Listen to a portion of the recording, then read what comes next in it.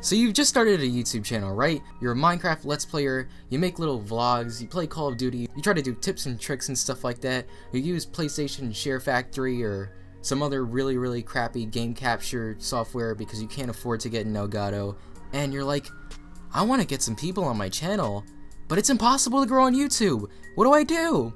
Well, the answer to that question is, use spam.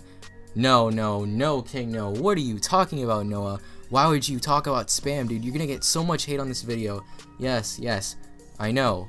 When you talk about spam, a lot of people get butthurt. When I talk about spam, I'm not talking about people that just have auto DMs and, you know, whenever someone follows them or they follow some people and they follow them back and they don't do it all the time, they do it every now and then just to let people know that they exist, and then, you know, they send the message and stuff like that and then they check out their channel. I'm not talking about that. I'm talking about people that literally dedicate their lives to spamming people about their channel. Like, these type of people, they'll go and make social media accounts, they'll follow thousands of people, they'll get like 30,000 followers, and then they'll just start shouting out their YouTube channel, and before you know it, they end up getting like 400 subscribers, people watch their crappy videos, and that's what happened. And so today we're going to be talking about the social media spammer, the person who sets this whole organization, and they're just, you know, advertising their channel 24/7, these guys quit their jobs to go do YouTube and pursue their dream, man, because, you know, who wouldn't want to do YouTube and make videos and get money and stuff like that? Like, it sounds like the perfect job. I mean, who wouldn't want to do that? But the way that these people are going about it, they're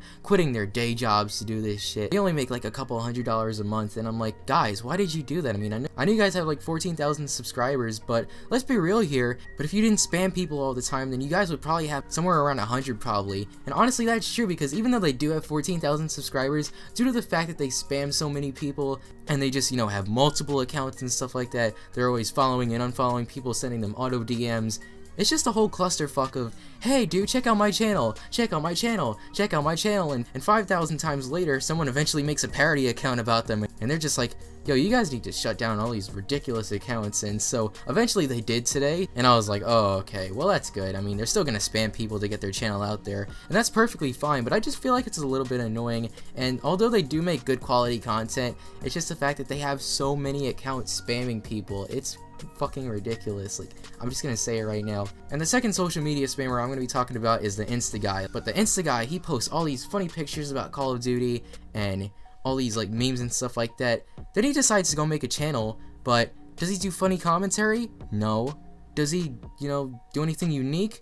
No. What does he do? Well, at first he posted random gameplays, and eventually he branched out to doing commentaries, basically just talking to his friends in a party, just playing a game. Like, it wasn't even a real commentary. It was just like a guy sitting in a party with his friends, sort of like I do with my friends, just talking, cracking jokes, only had people like, you know, watch him. And that's a great idea, dude, but it was kind of boring. Like, I'm just gonna say that right now. And the fact that he has like 470 subscribers, it kind of just pissed me off a little bit due to the fact that he used his Instagram account with 8,000 followers and his Twitter account with 24,000 followers to just constantly shout himself out. And the funniest part is, he probably would have more subs if he knew how to put his YouTube link in his profiles. Like, Jesus Christ, dude, like, for 3 months he didn't have his own YouTube link in his social medias, and he kept shouting them out like, okay everyone, go look up I don't know the link of my own YouTube channel, but I'm just gonna say to check it out anyways. So people actually did put in the effort to find his channel. They just went on the search engine and then they typed in, oh, okay, blah blah blah blah blah. I'm not gonna drop any names and stuff like that, but I'm just saying, like, these spammers, man, I don't know what's up with these guys. Like,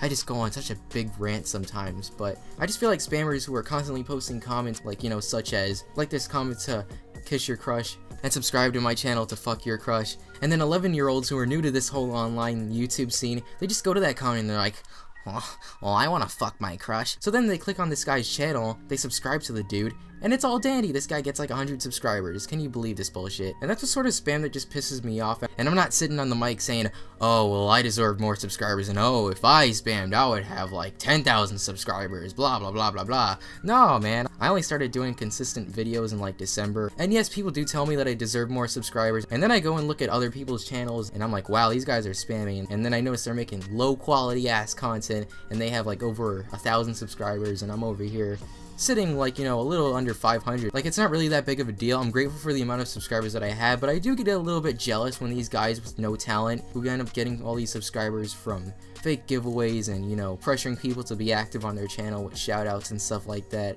And I'm not calling anyone out in this video. I'm just basically talking about the small YouTube community in general. Like, there are a lot of people doing this. I'm not talking about anyone in particular. I mean, I was talking about one channel in particular at the beginning with the social media marketing and stuff like that. But I don't know. If this video seemed a little bit too ranty and a little bit too controversial, I guess you could leave a dislike, because I did kind of just go off and target some people. But here's a positive thing about spam.